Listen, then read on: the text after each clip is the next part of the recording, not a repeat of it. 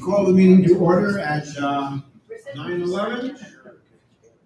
Marcia, want to call? You have a sorry.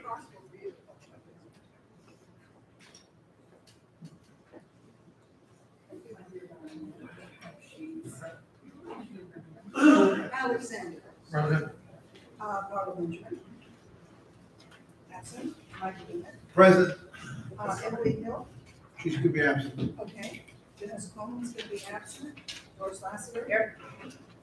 Louis Macias. Here. Thank you. Bob Marks. Here. Excuse me, Matt Murray. Absent. Antonio Paisano. He's coming in a few minutes later. Okay. Marcia Rowley here. Karen Ruggles here. Thank you. John White. Present. Virginia Woodruff. Here. And Jonathan Ratton. Presente. The quorum is present. We have 8. Okay. Louis, you want to lead us in the Pledge of Allegiance for your last official board act?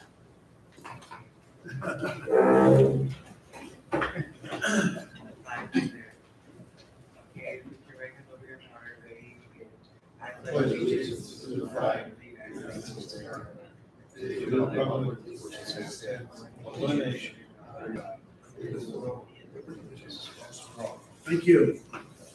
Okay, Louis, it's your chance to give us some concerns and introduce your new successor, your new student body president. There you go.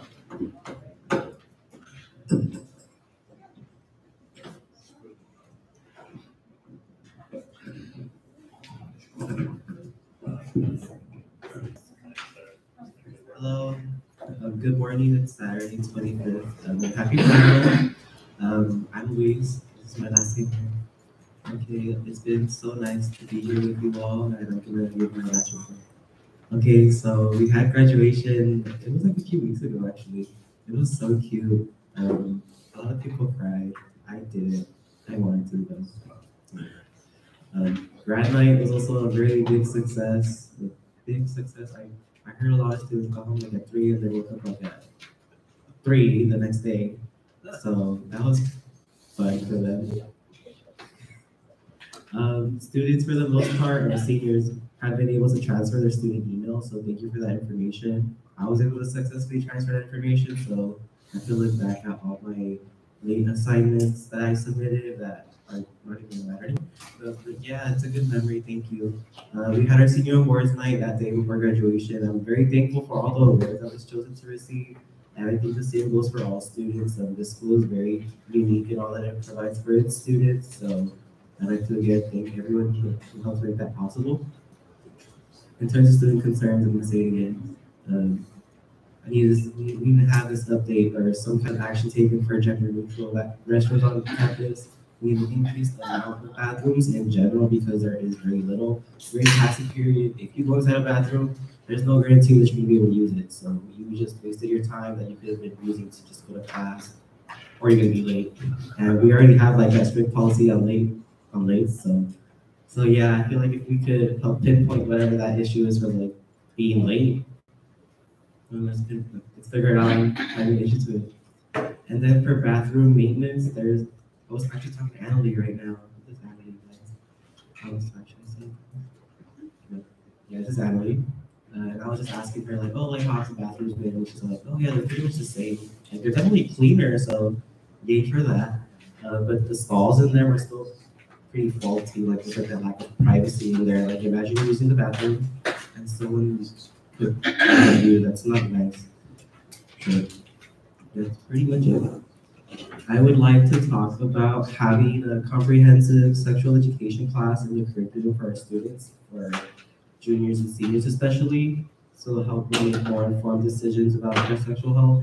Personally, I don't recall having a certain class section about this topic since my freshman year. And then again, that was like a small little week in, or just single class that I had in my house class.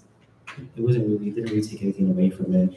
There's just some things that are not common sense to a lot of students. So touching base on what that is through a comprehensive sex ed class would be a priority to me at least. And then one last thing, there is vegans, vegetarians on this campus, and I'm sure they want to eat too, so we need to have a larger variety of food options for them. That's the last thing, I'm just kidding. I want to thank everyone here and all staff members who work to resolve the issues that our students and staff face. And again, thank you for the staff members who are making learning more enjoyable. Thank you for the continuous work that happens in the background to keep our school functioning. As time goes on, I know it's still going to be as important to get the input of our students and our staff to help make decisions on improving the quality of our educational environment. But regardless, thank you for giving me the opportunity to voice the concerns of the student body. Today with me to my left, I have my successor, Ms. Annalie Rivera. I don't know if you have to introduce yourself. Hi everyone, my name is Annalie Rivera, and I'm going to be the next AP president. So I just wanted to come and say hi to all of you. I am very grateful for this opportunity, and I'm so excited to work with all of you on making next year very successful and comfortable for not only you guys but also the students as well. So I'm just so excited, and thank you. Welcome. Thank you for 1 year of keeping us abreast of what's going on with students. And good luck at UCLA. Whoa!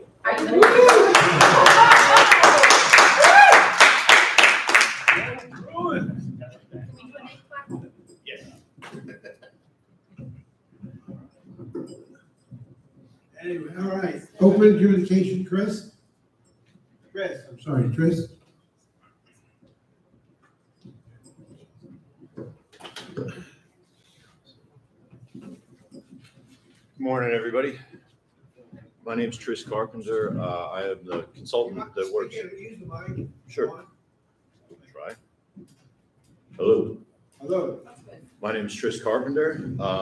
Some of you may recognize me from, it's been at least 2.5, maybe more years since I've been in this room. I am now a consultant working with the Classified Employee Union. I'm here to give a quick report on that, and you'll realize in a second why. Jose Reyes resigned from being president the other day, so he's not here to give a report. I don't have much of a report to give. I just simply came to say, mostly, and publicly, to thank him for the time and effort that he put in and the work that he did to help his fellow classified employees with the union. And beyond that, I also wanted to recognize, because I don't know that it was ever recognized, that Teresa Palmer, who was the secretary of the union for many years, had retired back in January, and wanted to make sure that we made sure to publicly thank her as well. So with that, on to me. Thanks. Thank you. Okay, UTLA.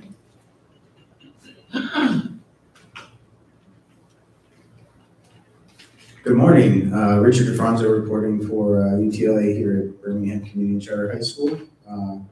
First, I'd like to give a shout out to you, Luis. Thank you so much. I don't think we've had a student rep show up so consistently, and that's the truth, right? Yeah. Thank you.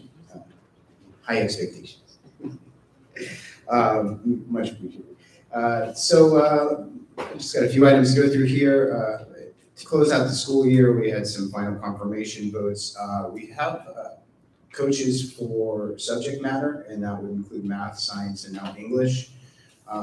Those confirmations had occurred, and as well as one instructional coach. Historically, we've had 2. This next year, we're going to have 1. We also, I guess I should update you on this. These have been mentioned before, and at least with the independent study coordinator, you'll see that as action item number 6, but there are 2 new full-time out of classroom positions, an activities director as well as independent study coordinator. The independent study for credit recovery and whatnot here at Birmingham. A few other things I have here, but one is the next year's calendar. I noticed that their calendar is action item number 11 for your purview. Much appreciated there. We are thinking about, that is UTLA and the teachers, about the 34 days that we use for professional development.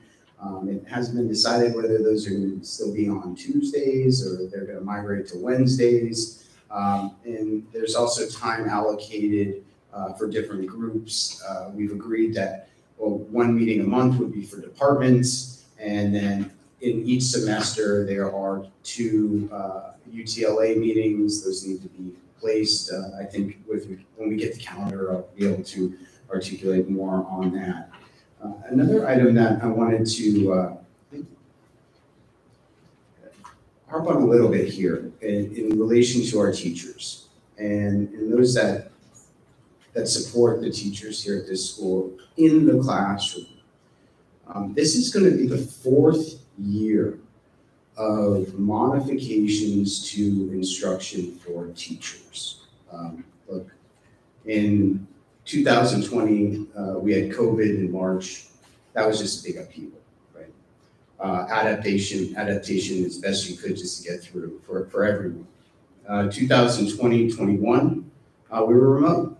That was complete modification to everything in relation to pacing plans, lesson plans, learning structures, classroom interaction online.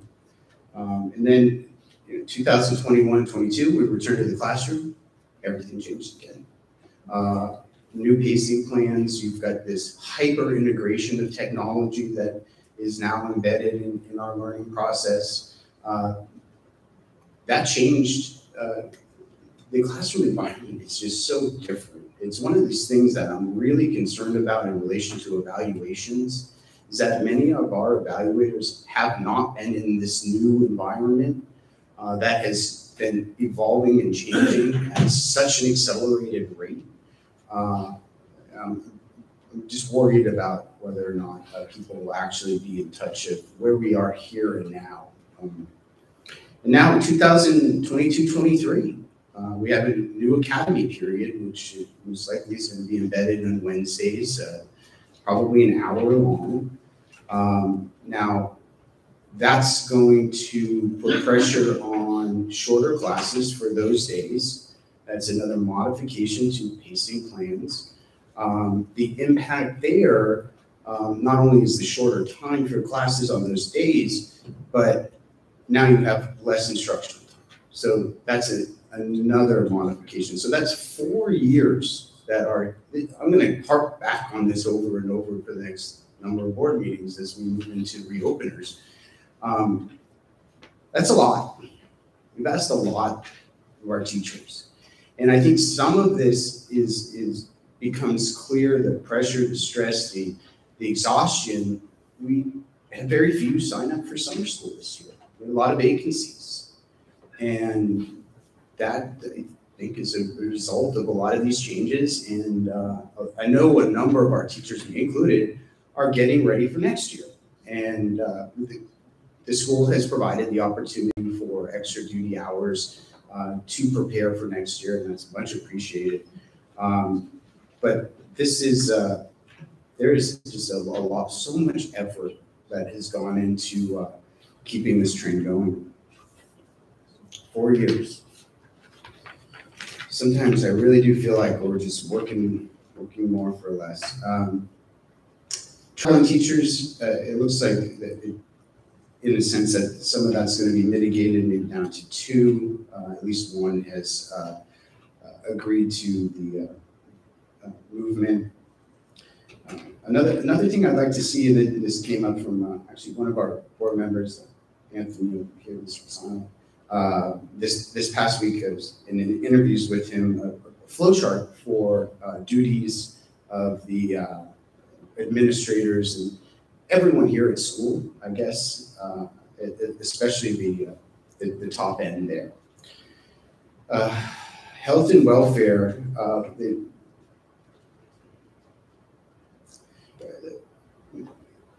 it's got to be one of our biggest concerns, right? I've been talking about this since January. Some of the problems that we've seen have been mitigated, but the whole process is very cumbersome for many people. It's not go into the doctor and give them your card. You hope to get a doctor's appointment. You hope they clear your insurance.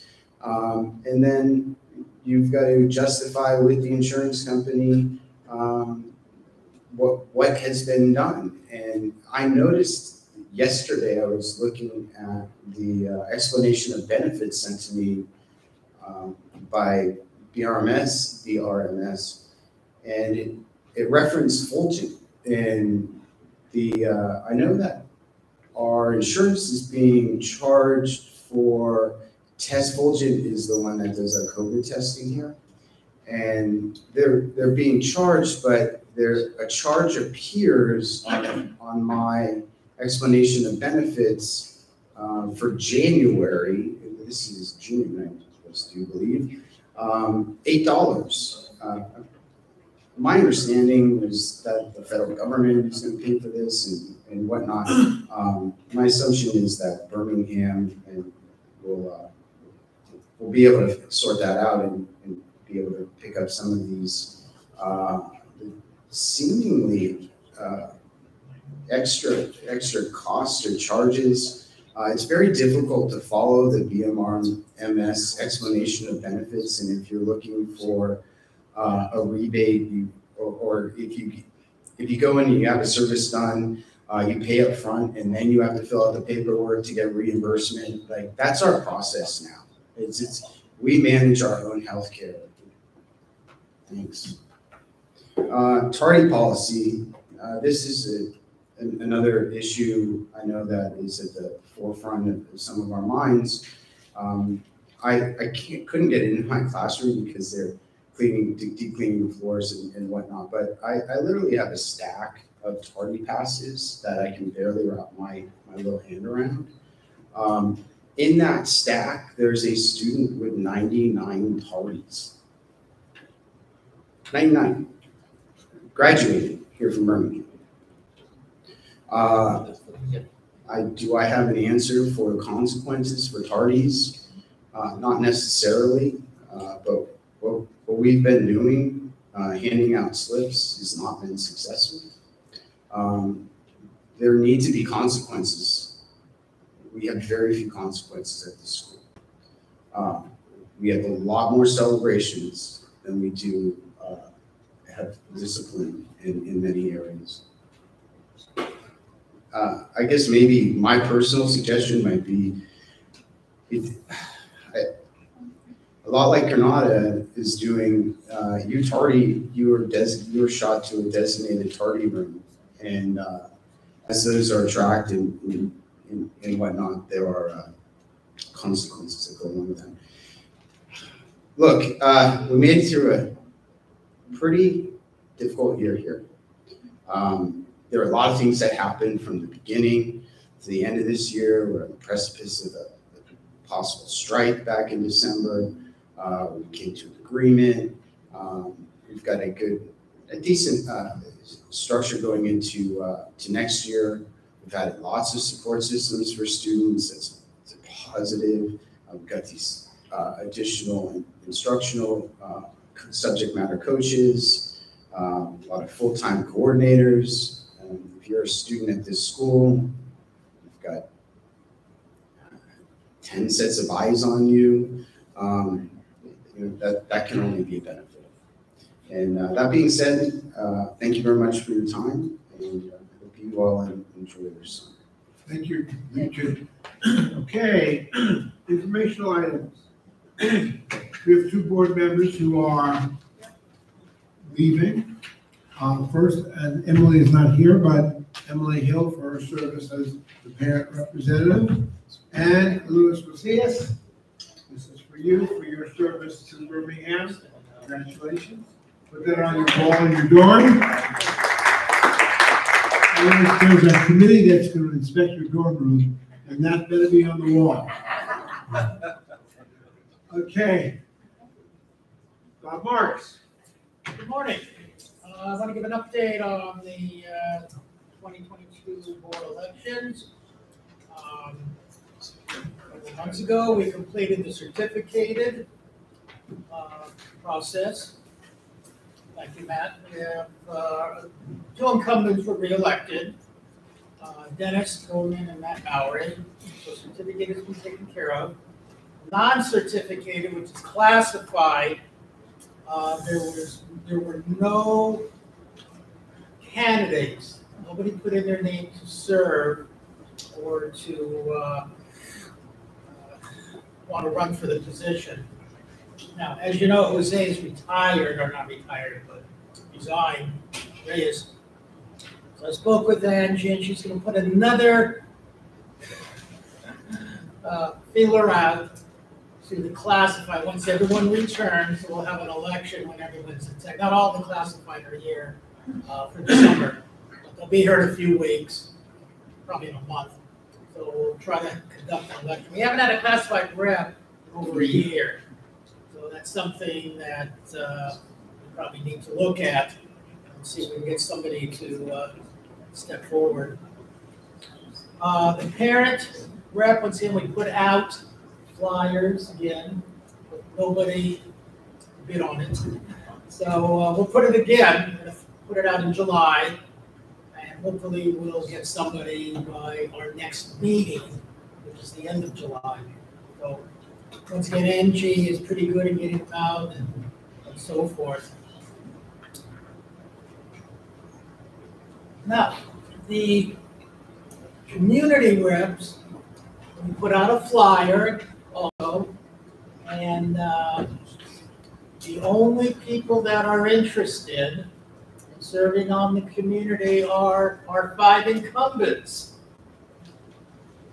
So Robert Alexander, Michael Bennett, Doris Lassiter, Antonio Pisano, and Marcia Ryben. Hopefully they still feel they want to continue on the board. So we just need to make my acclamation. You're making a motion? Can I make a motion? Yes. Okay, I'd like to make a motion by acclamation or vote that the 5 incumbent community members whose term ends next week be re-elected to 2-year terms starting July 1st, 2022. Okay, so move in a second. Second. Okay, any discussion? We should move it to an action item, right? Fine. All right, we'll move it to an action item. All right, thank you. Independence Day Program, Isaac.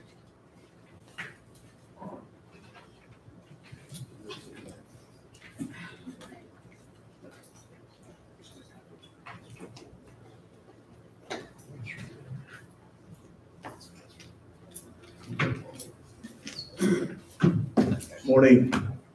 I was going to show my slide, but it's very brief, so it's going to be okay. It's just a timeline. We gave you information last board meeting about the Independent Study Program. You should have the Independent Study Coordinator job duties and responsibilities in your Dropbox. If you don't have it in your Dropbox, then we also have extra copies here. The Independent Study Program is going to launch on July 1st in the virtual lottery. As a lottery, as you all know, we're already at capacity, so we have to have a lottery for this program as well.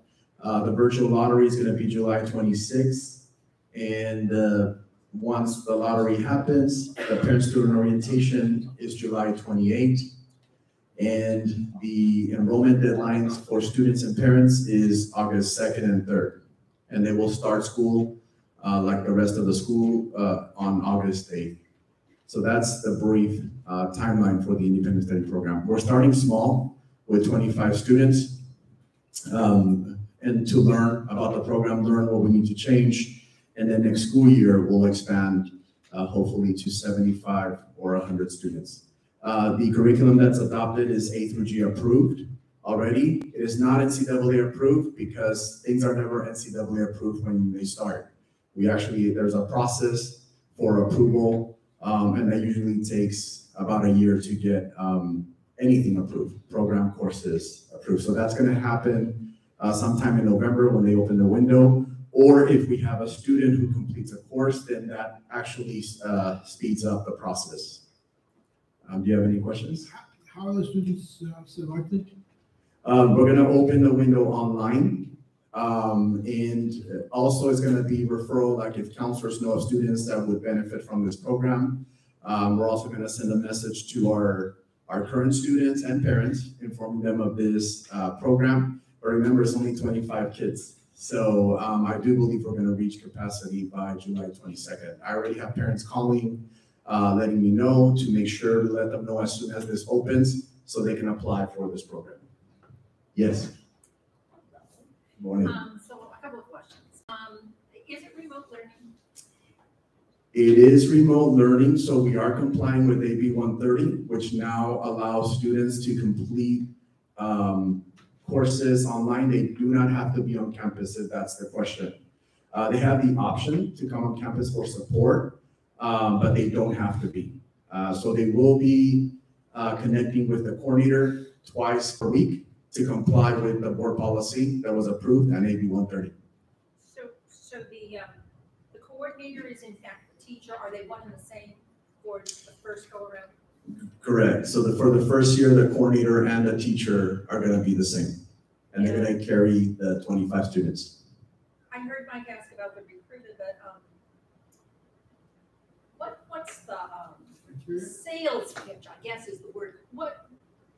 What are you saying so that students might want to do Yes. that? I'm not asking it well, but. No, I understand. So one thing that we're getting vetted by the attorneys now is to provide opportunities for students that not only are not successful in a traditional setting, or is not necessarily for career recovery, but is mainly for students who can't have instruction in a traditional high school. So we want to give priority for students who have high anxiety, medical high anxiety. They cannot be in a traditional large school. Or we want to give priority to students who are in the entertainment industry and they're constantly have to be gone. Or students who belong to an athletic program that they can't be on campus. That's the priority for the students. We visited El Camino's independent study program, and they are doing something similar, but it's very far away. So for us to be sending our kids to El Camino to support them, might as well have a program for ourselves, for our students. And is there a pathway for them? So this will be a 4-year program eventually. Yes. Is there a pathway for them to transition to the homeschool or whatever you want to call it? Yes, that's a great question. We're actually clarifying that with the application. Students who get admitted to our independent study program through the lottery have access to our school if they are not successful. Because as you know, independent study is very complicated. So there are triggers that happen along the way if they're not being successful, that we have to allow them access to the traditional instructional setting. And of course, in sports, right? Yes. Sports and drama and things like that. Yes, students that are in, so the question is, can they compete in sports and drama? Yes, students in the independent study can compete and participate in our extracurricular activities. Yes. This is sort of an ADA question. Yes. I was waiting for that one. Do we have like a number of students in the Birmingham community, it's within the boundary, who go to other independent study programs that we're losing that ADA, as opposed to having this program expand so we can keep them within the Birmingham charter high school community? I don't know the exact number because they're generally pass-throughs when they come to our school, and that's those are students that decide to go somewhere else because they don't want to be in a large comprehensive high school. But I can try to find that number for you for the next board meeting, but I can assure you that we have those numbers. And I can assure you that this school year, I've had at least almost like 10 parents now asking about independent study because they don't want their kids to go to a traditional large comprehensive high school. And we've had kids that have tried to get into City of Angels as an option. But remember, we're always, because we're charter, we don't have priority there. So there's all these issues. I don't feel we're gonna have a problem filling the 25 slots that we have for this coming school.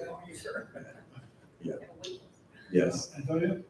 Isaac, just to clarify, independent study is strictly a volunteer program. We don't push kids to that at all. Correct. Yes, independent study has to be a parent-student decision. It could be a recommendation, but it's not involuntary. It's their choice. So it's a soft recommendation, if at all. It's a regular recommendation. The policy doesn't say it has to be a strong or soft. It's just a recommendation. If the counselor, teachers, if there's an SSBT meeting where it's determined, this is a viable option for a student because of what's going on in the classroom, they have medical issues, and the parent and the student are in agreement, then they can enroll in the program. Yeah. Marcia? What about special ed students? So when it comes to special ed students, it's tricky. The law states that special ed students cannot participate in independent study unless the IEP team determines that it's a viable option for the student, because it requires a lot of independent work. And so unless the IEP team determines that it is a viable option, it's not allowed for SPED students. Suppose that they do determine that that's a good placement, how would the student receive the services? And that's why the IEP team has to, so the question is, how do they get services if they're in the independent study program? That is the reason when the IEP team convenes, they have to discuss what those services mean and if they are available in independent study. So that has to be discussed because it may not be viable. If we can't support the student, then it's not a viable option for the students with disabilities. If services are provided, tutors, et cetera, that's a money issue. That comes out of our budget, I would assume. Yes, we did, we accounted for that. I'm glad you're talking, that has to do with ADA. So we're projecting roughly 300, lowballing, $315,000 for the 25 students that are incoming. And that's based on what we get for ADA projected, which is about, this year we got 92% of what we should get because of the attendance issues. So we're budgeting below the 92%. So based on that, that's how we're making our, that's what we're deciding how to support the program. How many tutors are we gonna have? How many tutors we can afford? Is the coordinator salary in the ADA that we're collecting? So everything that we have planned for the coming school year for the implementation is within the budget of the ADA that we're going to be collecting for the independent study program. When you say that it's within the budget, does that mean that you break even, that you make money? We're gonna have leftover, maybe a few $1,000s left over. I haven't computed the exact number. It's basically paying for itself, it's a wash. Correct. It is paying for itself. Otherwise, it wouldn't help the school. So it is paying for itself. Yes. And that's a projection based on our numbers, our attendance, how students, that's how we came up with that number. Any other questions? Thank you, Isaac. Thank you. Thank you. All right, Mr. Bennett. Thank you. Okay, so the next one, I'm actually going to hand it off to Will because I want to give him something to do on his last day with us. Make sure he drinks in that shirt. Yes. No, Will gets to keep that shirt. He's earned it. Will is always going to be a patriot in our hearts and minds. Thank you. Good morning, everyone. It's good to be here. Good to see everyone. This is just talking about, we've talked about, my departure and succession planning and transition. We are going to, the recommendation which you have on your board agenda is to elevate change the position of senior financial analyst to fiscal manager for a number of reasons. One, to ease my departure and the incoming CBO will have a lieutenant who understands everything that works in this position. It's very similar to all the other positions that are had at like Granada Hills and Palisades and El Camino. They have this position.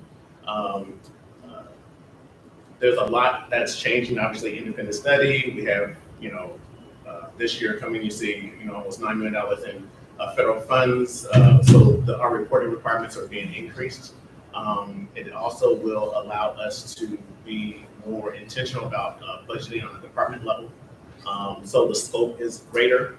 This individual will also continue to be a participant in the collective bargaining negotiations, which is key for us because we have 3 collective bargaining units now, and just forecasting and managing the AP functions, and as we have greater transactions, more is going on with additional responsibilities to put things in the classroom. So definitely believe this is kind of part of our succession plan for me.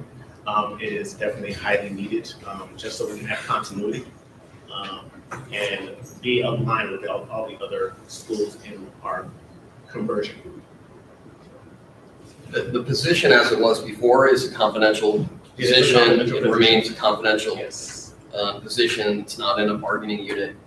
And as Will said, we need somebody who's going to take on the responsibility of being sort of the right hand of the lieutenant of the incoming CBO and help with the transition. And so that's why we're making this happen. Any other questions? What's the salary? The salary is there, starts 97,329. It's commensurate with the positions of our HR manager as well, the salary schedule, as well as the other schools. So, yeah. So I think the salary schedule is in the Dropbox. Yes. It's rated in at the MGR 9 level, which is the same as our HR manager. Okay, any other questions? Okay, thank you. All right, committee reports. Let's see. Curriculum and instruction, there's nothing to report. Human resources, nothing. Facilities and operations. Matt. Yes, sir.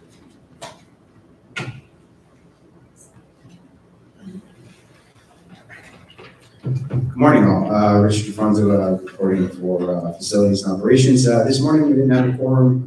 Didn't even have a run-in of a meeting, really. Very good. And all of you out there on the interwebs. So I don't have much report the way I traditionally do, but I do have some items because some of our committee members did give me some information. So I'll update you. I don't have anything on the cafeteria, but with technology, the labs, 2 computer Mac labs, computers are currently being replaced and getting ready for developing the management systems in regards to that. All classrooms are getting new printers. Seemingly only 10 classrooms are left with this. There's a migration of information off of the OneDrive. I think Luis kind of alluded to this with information being needed to be transferred for those who have graduated or are leaving. The class of 2026, their Chromebook distribution will start July 26th. This year, seniors had to turn their Chromebooks in, and those Chromebooks are going to be distributed out to some classrooms to be reused as a resource there. The number of issues regarding hardware and software, most of the issues here in regards to teachers have been hardware.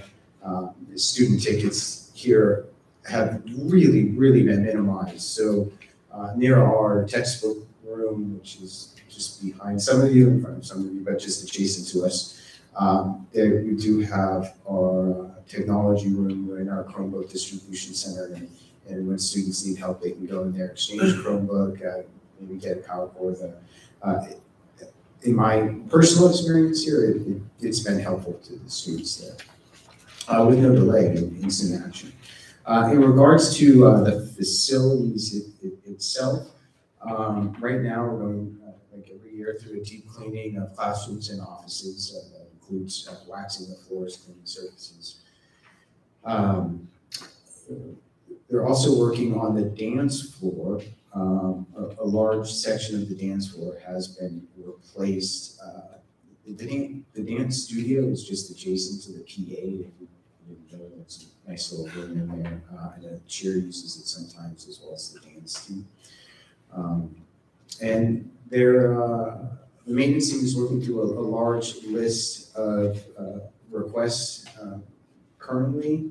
And then lastly, in regards to capital projects, I was discussing with Mr. Arvin this morning, the ongoing project we have with installing portable classrooms and portable facilities here on campus, that mostly those are out near the 400s, but we had spoken to this issue, and Ari, if you would want to share out a little bit, that would be great. Yeah, so we're working with a project management company, CPM Partners, and they're helping us clean up the way we present the bids, and so for instance, they've set up it's called CRISP Plan Room, and that's the platform that they use to send out bids, and then the contractors will send all their information there, so we won't be collecting bids here, for instance. It'll all happen online. We expect to get the bid should be ready on, looking at my notes, July 5th. So we'll send it out again. The CRISP Plan Room has been set up. The project to pre-notify safety pre-qualified contractors has already been done. Sent out a blast email notifying contractors of upcoming BCCHS projects. We're also in discovery for the power provider and electrical application, because the LADWP is ultimately has to work and develop the electric architectural plans. And so that goes through LADWP, and so we've already reached out to them, and we're making progress. We're looking at 4 different vendors to do the testing and inspection during the project. The project will be, our timeline is October, and so that's when the DSA plans expire, and so we have to be like shovels up or shovels in by that date. But as I mentioned, the bid will be July 5th, and we should be able to get the project rolling by the end of August, September at the latest.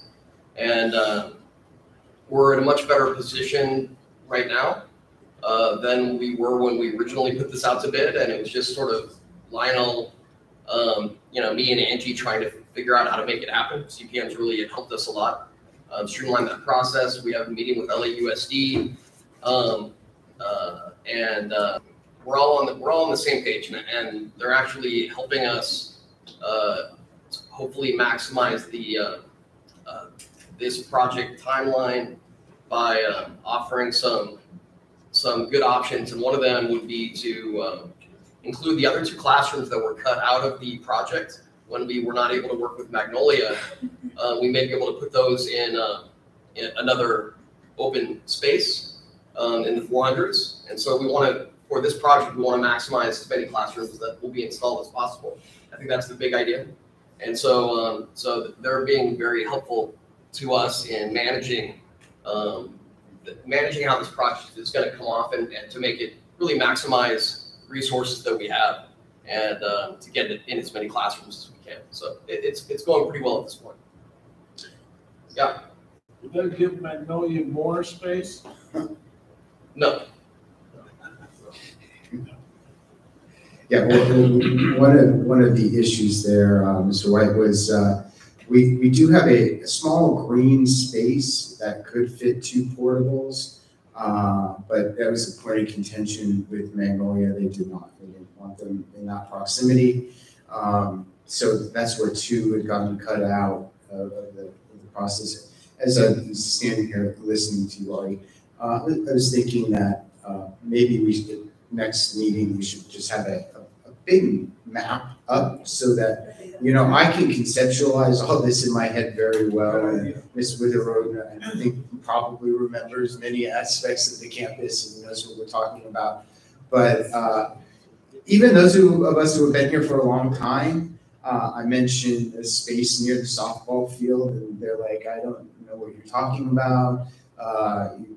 They don't, you know, spaces between 400s, how compressed is it? What is it gonna look like? We're gonna be losing parking spots, where are those gonna go?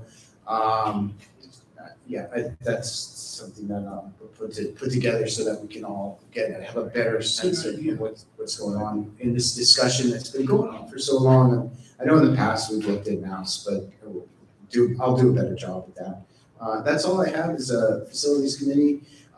Thank you very much. I would like to speak to the advisory finance committee.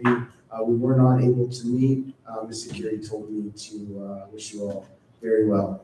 Thank you very much. Thank you. Student services? I don't see anybody here to report. Okay. Mr. Bennett. Okay. So, number one, overview of the 21-22 LAUSD Charter Oversight Report. That should be in your Dropboxes. We again were, hi guys. And so we received 4s in governance and 4s in finance like we did last year. So that's like 4 years in a row. Yes. So well done. Well done. That's awesome. And governance. So that's part of that is the board's role. For academics, they gave us a no score. They weren't giving scores to any of the schools because the high stakes assessments did not count last year. And so, so that just got an NA. And then in the organizational management programs and operations, we received a 3. Now, last year in that, we received a 4. So I set up a meeting with Luis Aguilar, who's our charter oversight coordinator, if you will. And we had a really good conversation and went through all the points. I think one of the, I think the best way to illustrate it is, and so I created a chart that should also be in the Dropbox, and it compares this year to last year. And one of the things that you'll notice is our average score this year is actually better than it was last year.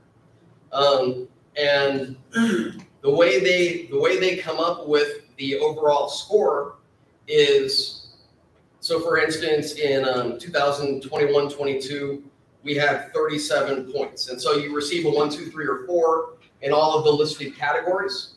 You add those up and divide it, right? You get an average. And so this year our average was 3.36. That gets rounded down to 3. Interestingly enough, last year our average was 3.33. And somehow they made a rounding error, is what I found out.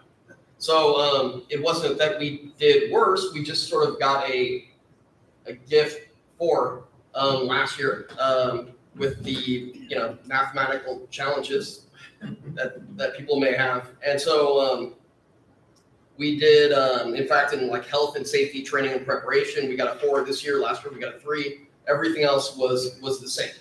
And so the other point that he made is subjective. The other point he made is they consolidated a couple categories, so it's not necessarily fully apples to apples. He sets up the report, he gives preliminary score and sends it off sort of upstairs to, the higher ups, and they make changes sometimes without maybe having all the information. And so I think the bottom line is we're still on track. He gave me some tips on how we can increase some of those 3s to a 4 that we'll take advantage of next year. Some of it is just doing focus groups with teachers on professional development, for example. And I think that's a great idea. That's something we can do and hopefully show a commitment to get that feedback. And so there are little things, but in general, we're in a good place. 3s and 4s are good. So we got 2 4s and a 3 overall, and then an NA. And so now that I have a better understanding of what happened in this category, in this area, organizational management. I feel okay about it, but any questions? What, did they extend the time for renewal? Yeah, so, but that wasn't done, that wasn't done by LAUSD. That was part of, I think that was part of AB 1505 actually, where they extended it 2 additional years. So it's instead of 2024, it's 2026. Yeah. Yeah, sure. Okay, any questions? Thank you. So that was agenda. Okay, so next up is New administrators. Yes, thank you. So I didn't know that we were going to be able to do this, but we actually were able to hire a CBO as well, and so I'm really excited about that. So we have first is our operations administrator, Tommy Elmore. He was an assistant principal at Cesar Chavez ACE. That's the acronym for the school. It's based on scientific exploration. But before that, he was for 7 years was what's called in LAUSD parlance an SBOM, a school-based operations manager. And so we know how big the scope is of doing operations for the site. And so we wanted to bring in somebody that really had a lot of experience and focus in the operations area. There are not a lot of SBOMs in LAUSD. The position was created. Some other terminology. Sorry. The operation managers, there are not a lot of operation managers in LAUSD.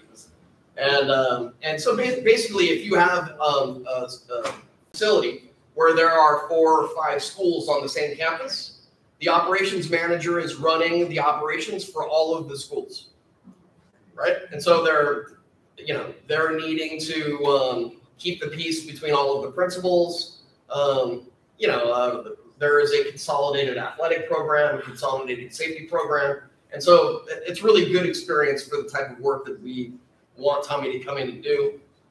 He's already, even though, the assignment begins in July, he's already been coming in every day, meeting with people and, reaching out to our CPM and looking at our safety plan. So I'm excited about his role and contribution here. Additionally, the other administrator is Tadeo Climaco. He's been a principal in LAUSD for about 10 years at pilot schools. Well, at pilot schools downtown in Miguel Contreras, one of the pilot schools there. And then also he came to the Valley and he was the principal at Sun Valley High School and really was selected because of his leadership to for that school to be the conversion school of an enriched studies program in the Northeast Valley.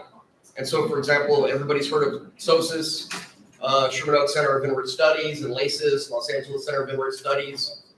There's a new one in the South called MESIS, Maywood Academy of Enriched Sciences. And so Sun Valley was converted into a school called BOSIS, Village Oaks Center for Enriched Studies. And so he led that conversion, but now is coming over to us in a different role. But he has a wealth of experience, just an awesome leader, a lot of experience working on supporting high quality instruction and co-teaching, supporting the building the capacity of teachers to support English learners.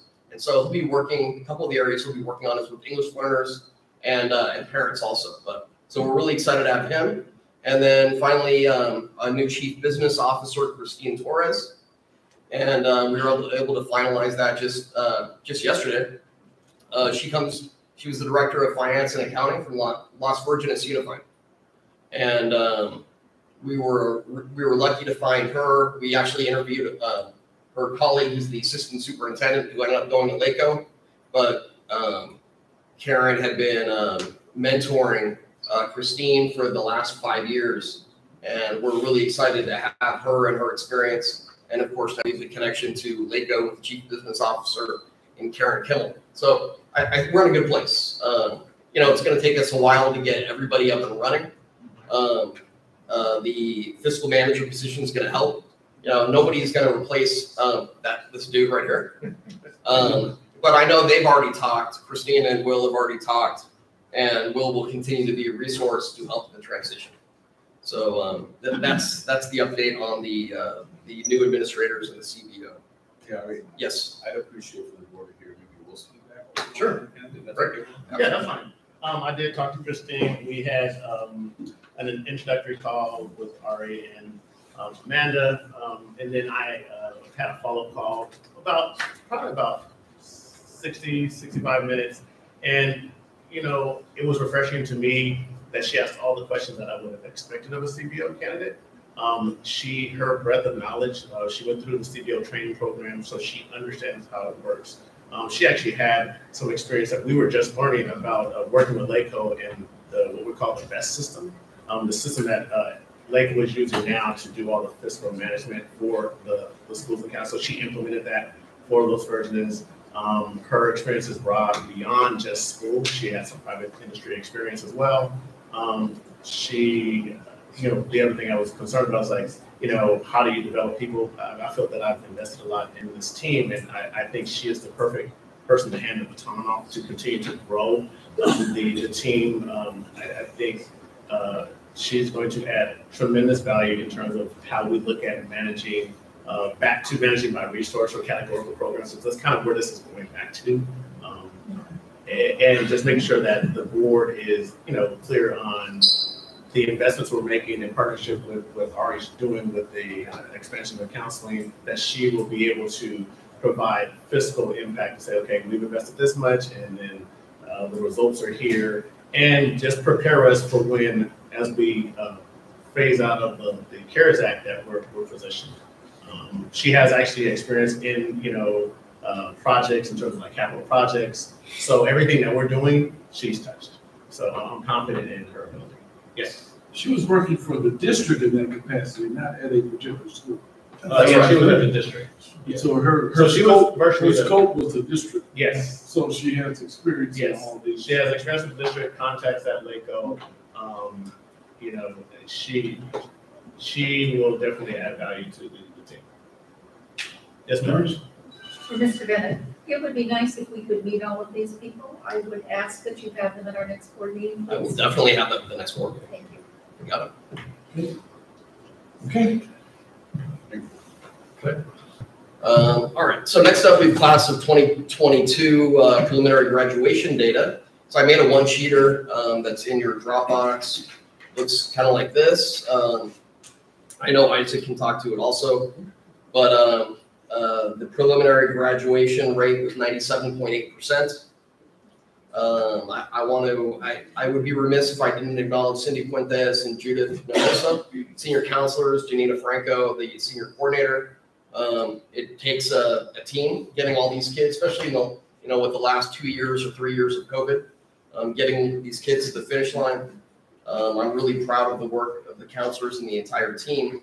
And Isaac has been doing a fantastic job at setting the expectation that kids are going to complete, and kids are going to complete university eligible. And so we continue to make progress there. 71% of the students, and this is preliminary, could end up a little bit higher, but 71% were eligible for university upon graduation. And for the first time in Birmingham's history, over 50%, 50.1%, will be matriculating to a four-year university. And so I think that's just the beginning. I think it's going to go significantly higher. That's the direction that we're pushing. And it's not that, there are going to be kids that continue to go to community college and utilize that, especially as the systems to transfer from community college to university become more streamlined and the support is greater.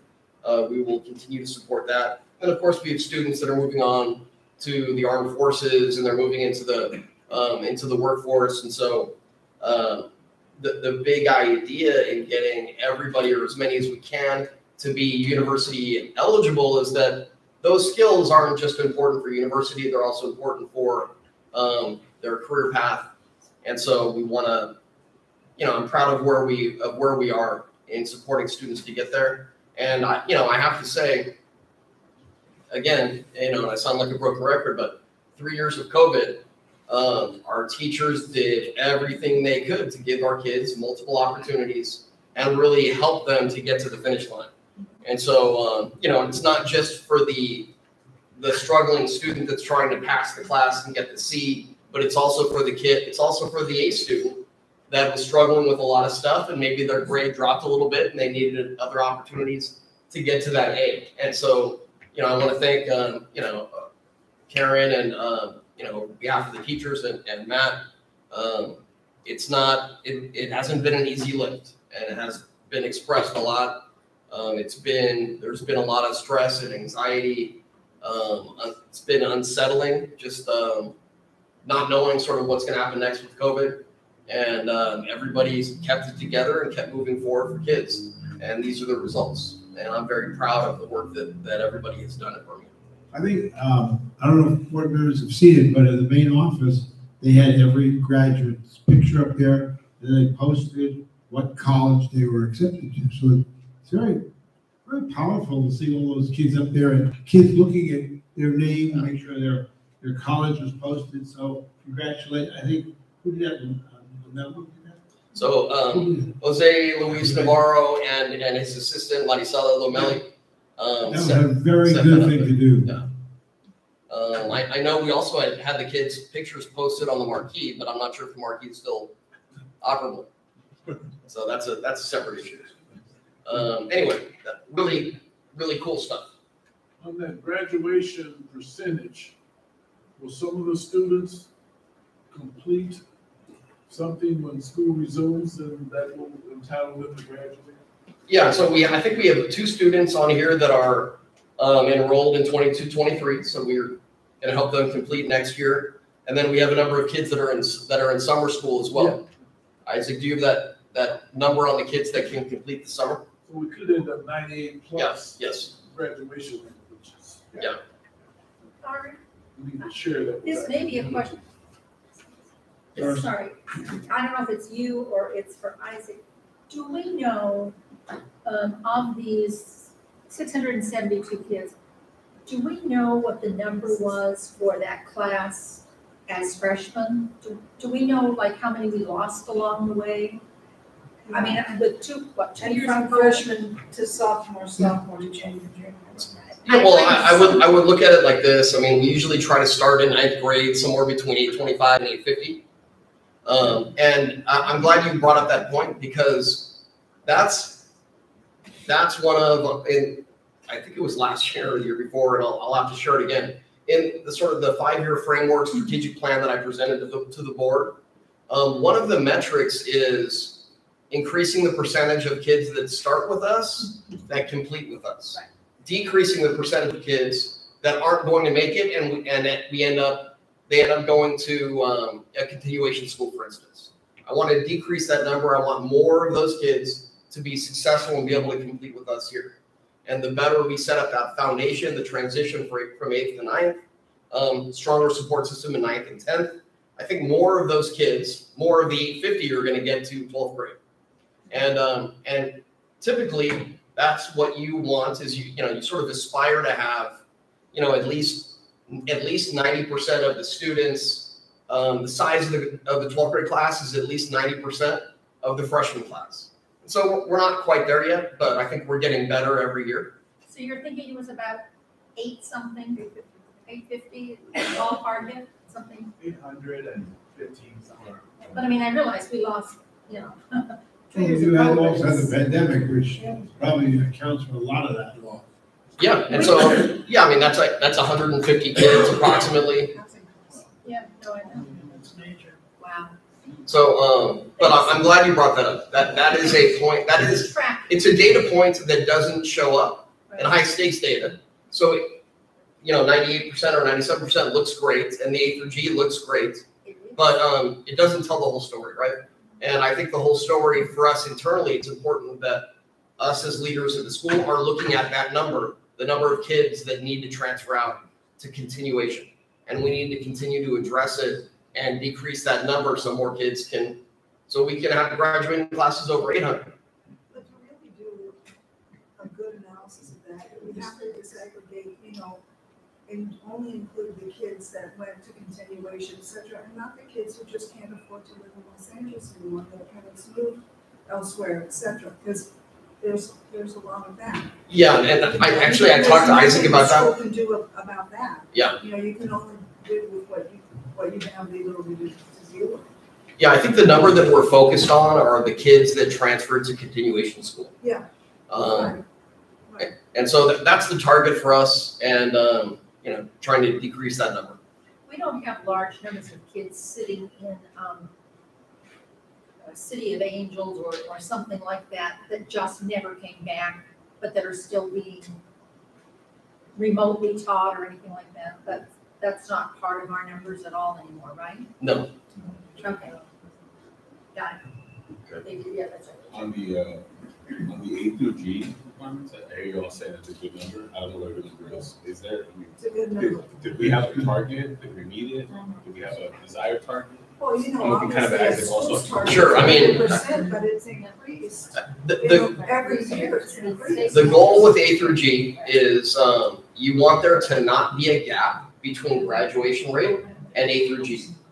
You know, if we go back like 7 or 8 years, Birmingham's A through G was at like 20 or 30%. That's right. And so, you know, we're not done yet on this path. We're getting better and better and better. And for the students that are graduating but have not indicated they're going to a 2 or 4 year college, do we know what they're up to? Are we capturing that data? Yeah. If not, is there a way we can capture that data and also track that and see kind of what, because that'll be telling to us as far as what kind of alternative resources we can provide those students. Like, hey, there's trade tech colleges, there's other trades that can, you know, and we can start building relationships or pathways to maybe give them better opportunities. And I can tell you, most of my peers to this day, high school buddies of mine, most of them go to college, and they're all homeowners with families, and they have businesses or something like that. So it'd be nice if we could just capture that kind of data and see that they're doing something productive, or at least we're giving resources. Yeah, and so we track it with the senior survey. Okay. And so it's self-reported. We have their contact information. So to the best of our ability, we'll continue to get with them. We had, I don't know if you guys remember, we had Rochelle Kronstadt in a cool piloted role as a sort of college persistence counselor. And so doing outreach with kids that just graduated to try to help them overcome the obstacles they would have. She's not really doing that in a formal way, but has agreed to continue to volunteer to do that for us. And, you know, I think ultimately I want to have systems in place where all of our kids that graduate, they know we continue to be a system of support for them as they move forward. The next thing on the agenda, I realized I was talking to Marcia Rybin last board meeting, and I realized we may have not shared this information as widely as we should. So I wanted to provide this information sheet. If you have, I only printed out the first page. If you see the document online, you'll see the entire article that Stanford wrote up. Stanford did a report. We were included in it. A lot of our kids were profiled in it. And so there are, you'll see in the Dropbox, I mean, it's like a 10 or 12 page document with cool profiles and the kids talking about their experience. The bottom line is so what is the National Education Equity Lab? It's actually something that was really big in Miami. And I know now that superintendent, Carvalho, is trying to bring to LAUSD. I first heard about it from Lindsay Humphrey and got Isaac on board, and Isaac and her and Ana Palacios have really pushed it. The big idea is this, right? And you see the quote at the top of the page, talent is evenly distributed, opportunity is not. The whole idea is our kids are just as capable as kids in upper middle class neighborhoods to have the potential to compete at the highest level academically. And so the National Education Equity Lab connects schools like ours and top universities. For instance, so we had 2 classes on our campus this year, one from Stanford and one from Princeton. The Stanford class, CS 105, Intro to Computer Science, and then from Princeton, Sociology 250, The Western Way of War. I believe we had like 36 kids in those classes. You can see the data here, 93% passed with A's or B's. all of them had a C or better. And what they do is we're using the technology that now has become ubiquitous. And so they connect remotely with a professor from Stanford and Princeton in this case. And then Lindsay Humphrey is the in-classroom support provider, providing the kids that are here, obviously supervising, assisting them and helping them and making contact with the professor at the university to make sure our kids have everything they need to be successful. But what an amazing opportunity. Our kids have really thrived as they haven't in, as we provide that support, our kids really step up and it's cool. And so I'm not sure which universities we're working with next year, Isaac. I believe it's Bowdoin and Yale. Okay. For next year. So, I'll make sure that we're sharing out about that. It's, it's obviously free to the kids. This is like going to go on their transcript. I mean, what an amazing opportunity, and our kids are really thriving with it. And so I wanted to make sure you know that. I want to make sure the community knows that because our kids here can compete at the highest level academically, and we want everybody to be aware of that, and we want high performers all over the city of LA to know Birmingham's a viable option for them too. We have great academics, great extracurricular opportunities, great performing arts, and as well as great athletic program. So cool stuff. Thank you. All right, next up, thank you, Matt, for mentioning the attendance policy. I mean, I agree with you on the direction we're going to go. I put something out to the staff to get input on the policy. I haven't gotten a lot yet, so I didn't want to present anything. I'll give it another couple of weeks, 2 or 3 weeks to get more feedback on what a policy might look like. But yeah, we will have consequences with teeth in it for kids that are not coming to school on time during first or fifth period. So that's to come. And then finally, this is something I mentioned in the past, and this is just for informational today. It's not an action item yet, but the idea is we are challenged when our teams, and we've got a lot of teams at the same time, like in winter and spring, that start to compete in, Southern California regional and state playoffs. And the turnaround time to get board approval on all of those trips is a challenge. And so just for those, this policy authorizes, if the board approves, it authorizes me to approve it so it doesn't have to go to board. I've already reached out to our insurance carrier, Charter Safe. Charter Safe, Charter Life. Charter Safe is our insurance carrier. I reached out to them to see if there are any issues related to that. Jim Young, our attorney at YMC, recommended we do that. I did that. They don't see that as a problem. They gave us some, like field trip slips that they wanted to make sure that we incorporate into our process. So we have all the waivers and everything signed, but that's just normal sort of release of liability when they go on field trips or overnight trips. So we'll incorporate that, and hopefully this will just streamline the process and make it easier for us to make decisions. An action item. Next time. Great. Next time, that's it. Not today. Is there certain criteria? I assume there's certain criteria we usually gets presented to us when we approve those. Yeah, I mean, it's what I would suggest, just as one board member, is we're going to delegate authority to, which I'm totally fine with. Just for CYA purposes, maybe you generate a half-page kind of checklist with there. So when you approve these acting in that capacity, you are certified that hey, it meets board approved criteria. Yeah. Just as an extra control measure. Yeah. Does that make sense? Yep. So maybe that can be like an addendum. I can actually add that to this also for the action item for next time. No, it should be added. Yeah, that's what we do. Something like that. Yeah. Okay. That way you can act. Does that sound okay? Sounds good. Headlines. Okay. Before you go on, Matt, and you mentioned tardies and so forth and no consequences. Was there a comparison made between pandemic and pre-pandemic or post-pandemic, or was it pretty much the same, because the pandemic just gave a lot of students opportunity not to participate at all. So it may have skewed the data that we have. So I want to make sure that we're comparing it with what happened before, what happened during the pandemic.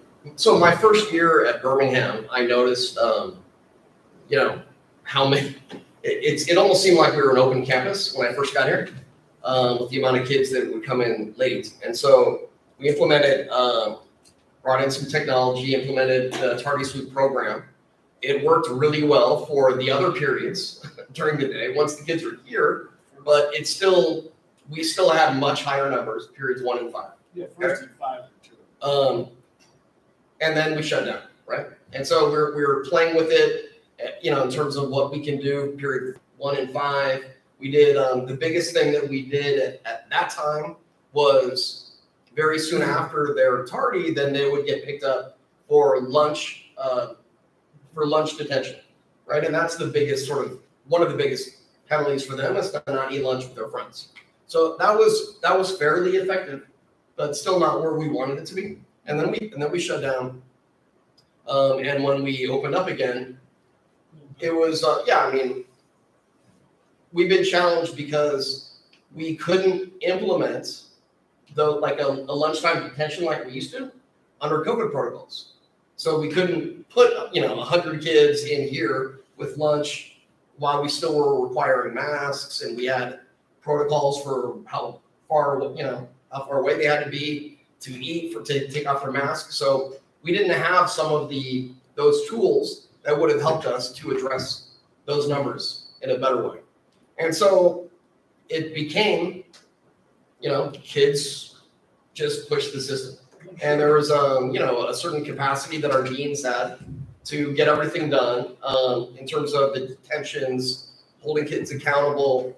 At the same time, then we're also having increased discipline problems school-wide and, you know, drugs or, you know, weapons, et cetera, because that was happening in every school after the pandemic. And so we did the best we could. I think next year, obviously, as we start the year, we're going to be a lot clearer about the expectations. We're not worried as much about what does bringing them back to campus for the first time look like, feel like for them, which was a big focus for us last year. So this year it'll be different, and we hope we'll have the systems in place that will let students know that they need to be in class the first and fifth period on time, or else they're not going to be able to pass that class. For first period targets, not an excuse for them, because I mean, they know what time it starts and stuff like that. But I know sometimes when I'm trying to get here, the traffic is horrendous. It may take me 10, 15 minutes. Right there on the corner, forget it. To get in. So are some of the reasons why that they would be here on time, but it's because of lying reasons why they're not. And not excuse, I mean, I know I'm here at 9, I can eat a lot earlier or something like that. But still, maybe that's a side cause that we have to address to try to alleviate some of the problem. It is, and I think that's right. But like I tested different theories. Like I tested theories like one of the things I heard in the beginning was there weren't as many buses, so kids couldn't get the bus on time or wouldn't come. Some said it was traffic, but it's right. But then you have a kid right next to that kid who has those same obstacles, but manages to get here on time. And so I do think it's about how we held them accountable, and when they didn't really see that there were big consequences, then they took advantage of it. I've been here for 6 years. I've been here before pandemic. Tardies are always an issue. It wasn't them kind of knowing now, oh, I'm going to be late. This has been an issue way before then. I just recently moved to Reseda, but I lived in Pasadena and came here. So when somebody says I'm late because of traffic, I don't have sympathy for that. If I'm making sure I'm at work on time. I'm getting it from summer school, why are you walking in 40 minutes late? My grandmother, I go, how old are you? I'm 16. Why do you want to be a grandmother? Well, it was the bus. okay, take an earlier bus. Right. Like, so whatever is being thrown is still not an excuse. Exactly. So you throw it and hope it sticks we're not telling you it's not acceptable. Find another, because when you get out there and you have to be at your job, what do you have to say Yeah. to your boss? Doris, we're gonna threaten them and bring Metzger back.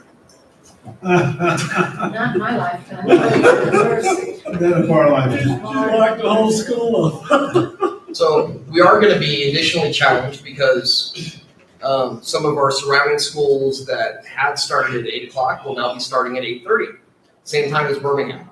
So now I have, we had a new school police officer last year that was really fantastic, Tom Clemens. He's been a great partner with us, and I've tasked him and Tommy Elmore, the new admin in charge of ops, and Mike Serrano, our campus safety manager, to put together a plan for next school year for pickoff and drop off on both sides. So we can at least streamline how that works. It's sort of ingress and egress out. So at least we can make it a little more efficient. We don't, and then we'll have to adapt to what it looks like. We don't know we won't know what it looks like. Everybody's starting at 8:30 until we see it. But we'll certainly have a better plan in place and make adjustments as we go. I'll just give you one one example of a simple switch. If you go into, a lot of parents drop off in the student parking lot on Haynes, right? And so the way it has been historically, and it was this way when I went here, you go in through the student parking lot in Haynes, through the entrance, right? And then people go out the same way. And that creates a logjam right there. And so we're not going to allow that anymore at pickoff and drop off time. They're going to have to go all the way and then out through the softball field parking lot, and then out to the service road, and then they can go out to Balboa. That's to improve flow, so people aren't stopping and then making U-turn in the parking lot and then going back and then stopping cars from going in. That's one example. We also have signs that we've already purchased, no U-turns, because that's another thing that slows up traffic movement on Haynes.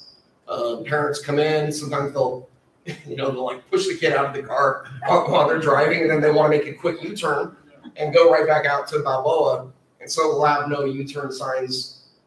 We're going to know, I'm going to need administrators out there.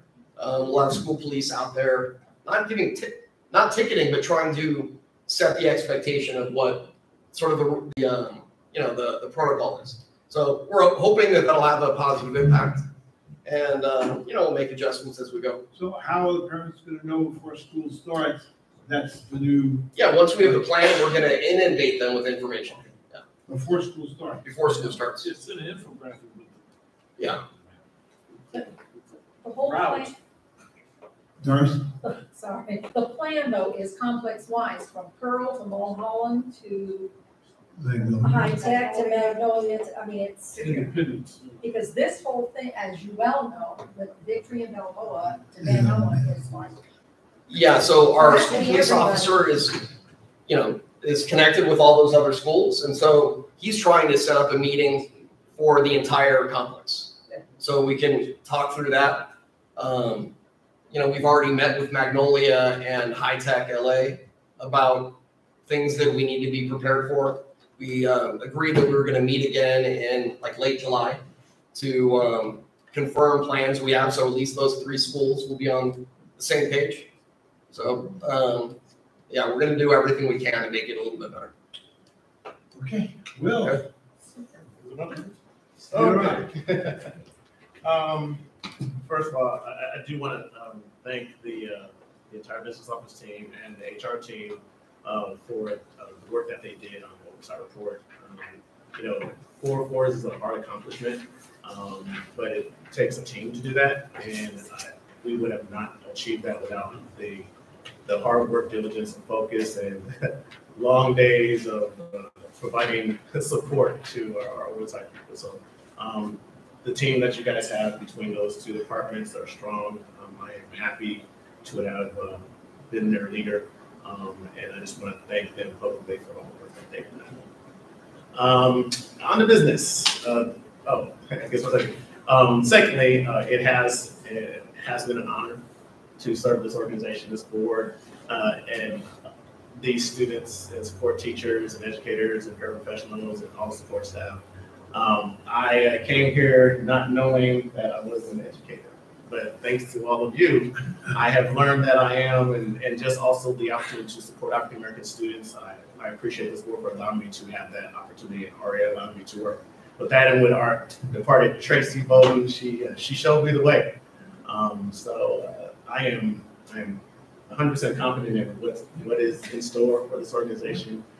29 to 71, me and this guy always arguing about what's the number going to be on 88, but we made it happen. With Cindy telling me, don't touch students, don't break up fights because you're going to get in trouble. So I followed her rule except for once. I did break up one fight, but I survived. Campus security, they came and they helped me out. What you guys will know is this year is almost over. 4 more days. We are going to land safely as always. We went over the budget and the LCAP at the last board meeting, so you guys have all the details, but I just want to summarize what will happen from this year's close to next year's budget. In short, revenue increased by $5 million based on the new governor's revised with some adjustments for COLA, some one-time money, but then we also built in $3 million of cost on the labor side with benefits because of negotiated increases with UTLA, with CEU, and Teamsters collective bargaining units, in addition to adding some staff in order to prepare for next year with counseling, grade level academies, and things like that.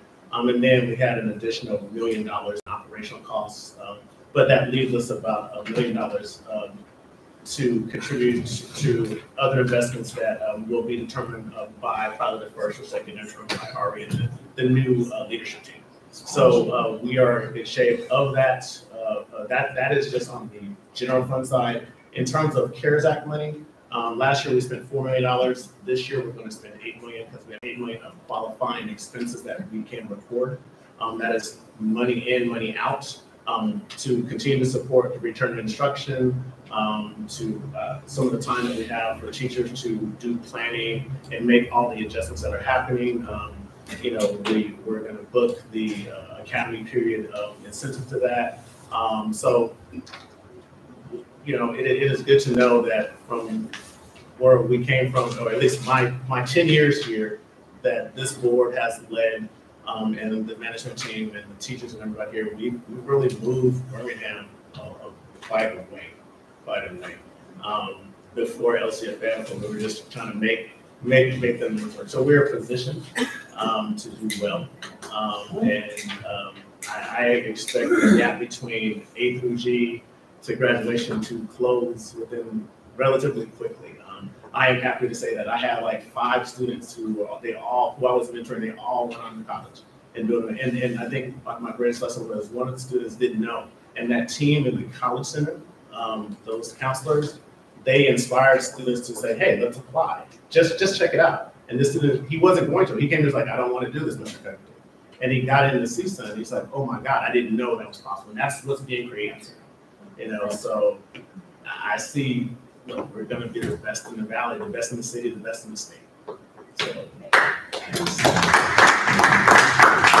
Again, thank you for dedicated service. I have a question, and maybe you can't answer, but Matt referred to something. Where are we with the health benefit issue? So, you want to ask that? Yeah, I know our lawyers are talking, so let's start with that. I think we have a system in place to try to address obstacles that will continue to come up and have continued to come up. And so we're committed to being there and doing whatever we need to do to facilitate with BRMS to make sure that our staff members are getting the service that they deserve.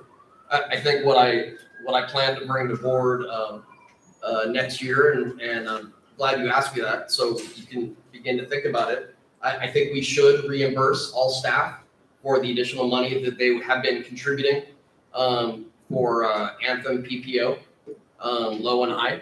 And so that's, I'll have numbers for you next time.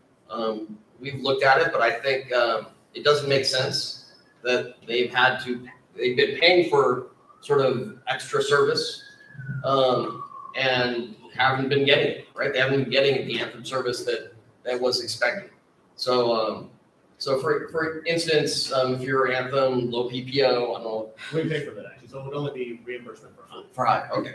And so that's the big idea. I think we want to make people whole on that. And,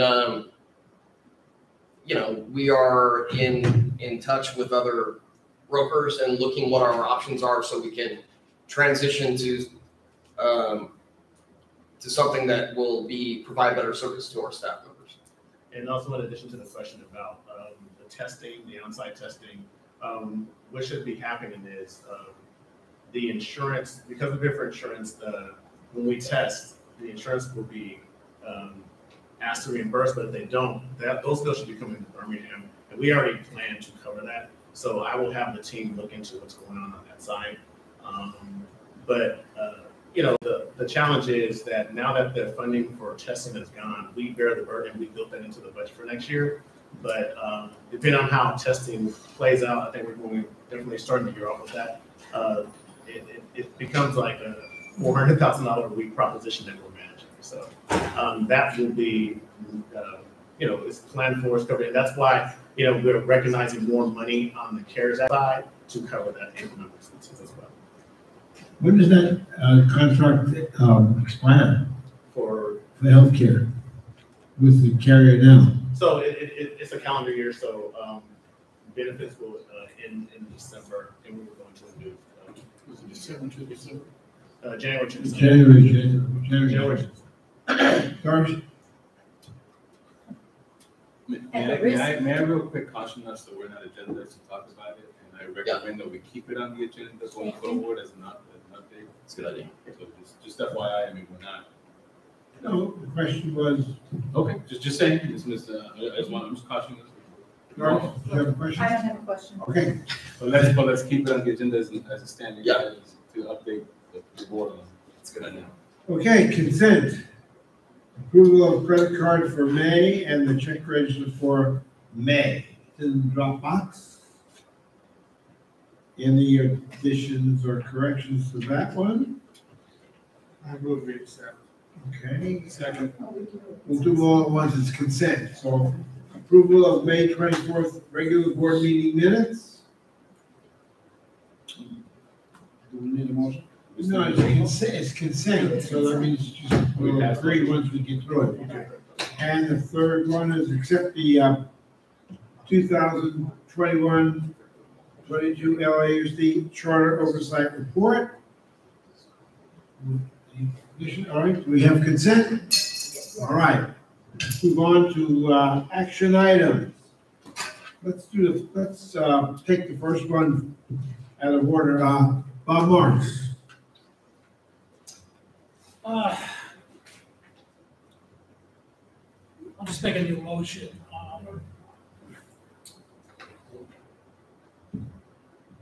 I would like to nominate 5 community members to a new term of office commencing July 1st, 2022. Those community members are Robert Alexander, Michael Bennett, Doris Lassiter, Antonio Pisano, and Marsha Ryman.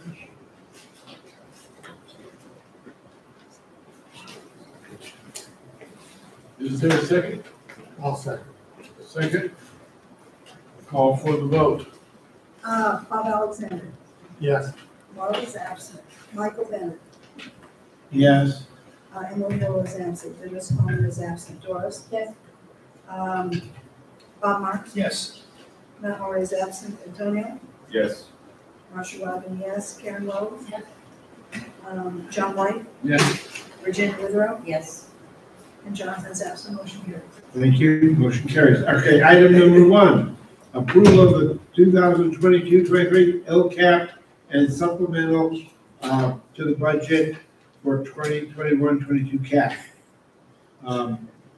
We've seen that in the last meeting, so the motion, is there a motion to approve? Second. Moved and seconded. Any discussion?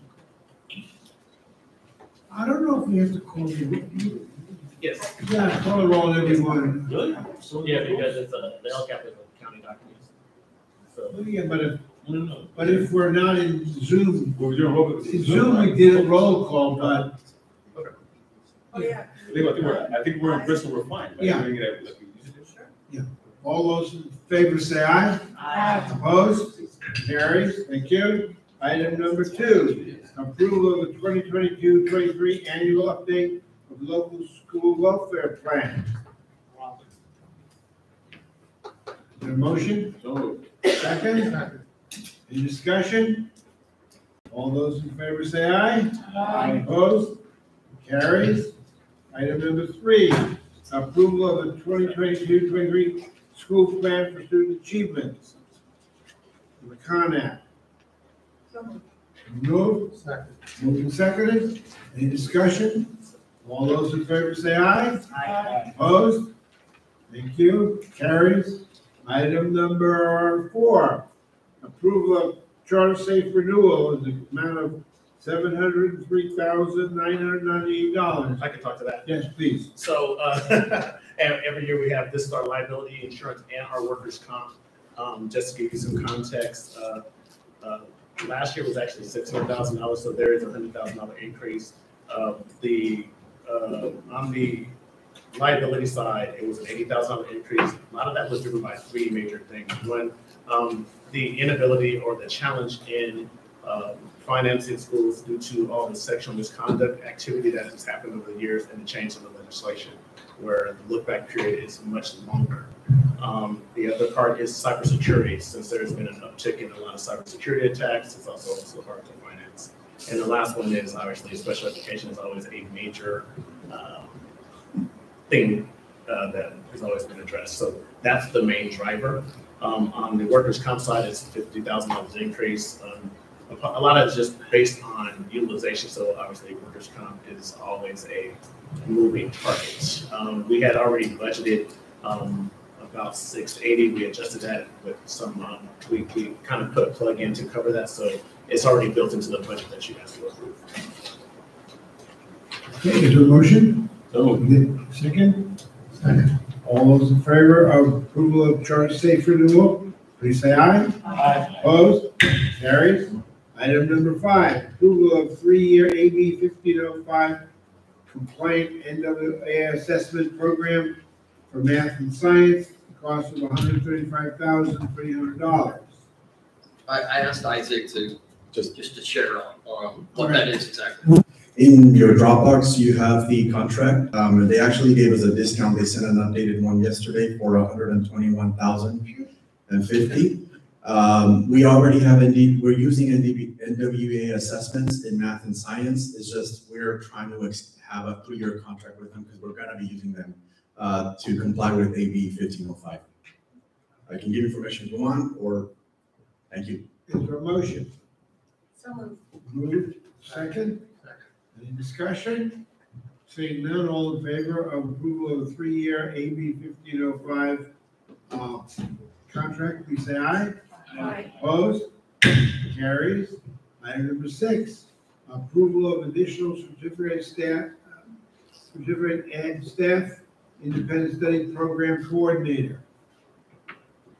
Is there a motion to approve? Is there a second? Second. Any discussion? All those in favor say aye. Aye. Opposed? Carries. Item number 7, approval of conversion of senior financial budget analyst position to fiscal manager. So moved. Move. Second. Second. Any discussion? Hearing none. All those in favor say aye. Aye. Opposed? Carries. Approval of salary schedule for fiscal manager position. So moved. From Dropbox. Second. Moved, seconded. Any discussion? All those in favor say aye. Aye. Opposed? Carries. right. Got that. Number 9, approval of fiscal year 23 budget. Moved and seconded. Any discussion? All those in favor of approval of the budget, say aye. Opposed? Carries. Number 10, approval of 2022-23 board meeting calendar. That's a revision of the last calendar that we saw some problems. It continues our policy of Saturdays and Tuesdays, alternating from 9 o'clock in the morning on Saturday to 4:30 on Tuesdays. It's in front of you. Any discussion? Everybody happy with the calendar? Is there a motion? So moved. Second? Second. All those in favor say aye. Aye. Okay. Number 11, approval of the 2022-23 certificated work calendar. It's in Dropbox. Anyone want to talk about that? I mean, so same amount of work days as we had before. There are additional unassigned days, but that certificated, actually both certificated and classified work calendars were based on the instructional calendar that was already approved by board for 22-23. Okay. Is there a motion to approve the certificated work calendar? So moved. Second. Moved and second. Any discussion? All those in favor say aye. Aye. Opposed, no, carried. Number 12, approval of the 2022-23 classified work calendar. Anything? Moved and seconded. Any discussion? All those in favor say aye. Aye. Opposed? Carried. Number 13, approval of revision of student athlete vaccination policy. So you guys saw that was informational. It was either last month or the month before that. No change. It's just alignment to LAUSD, the state. Any discussion? Can Yes, I just Coach? offer a compliment? I saw something that you posted that had the percentages of all of the students by team that were vaccinated. Congratulations, it's a great job. Any discussion? Is there a motion? Second? All those in favor say aye. Aye. Opposed? Carries. 14, approval of administrative director contracts for school years 2022-23. Mr. Bennett? So it's the same salary schedule as had already been, that's already in place, and it's for we redid contracts for them 2 years ago. 2 years are up, and so this is just another 2-year contract for all of the administrators. The one that's not 2 years is the CBO. The CBO is 3 years. Move. Second. All in favor say aye. Aye. Opposed? Carries. Item number 15. As the next agenda item regarding approval of one-time salary payment to the CEO principal, I am required by law to note the following prior to any board vote. The board will next be voting to approve a one-time salary payment to the CEO principal in the amount of $9,000 and all other items and conditions of employment as specified in the CEO principal's current employment contract, July 1st, 2021 through June 30th, 2024, executed on July 24th, 2021, remain the same. I would also note the above referenced one-time payment is wholly in keeping with the compensation comparability study adopted by the board when it approved the current employment agreement in July 2021. Is there a motion to approve? So Second? Second. Moved and second. All those in favor, please say aye. Aye. Opposed? Carries. Thank you. There's no closed session items. Is there a motion to adjourn? Is there a second? Thank you. Thank you. See you in July. Bye, Bill. Extra stage. Will, thank you, ladies. Thank you. Thank you, man.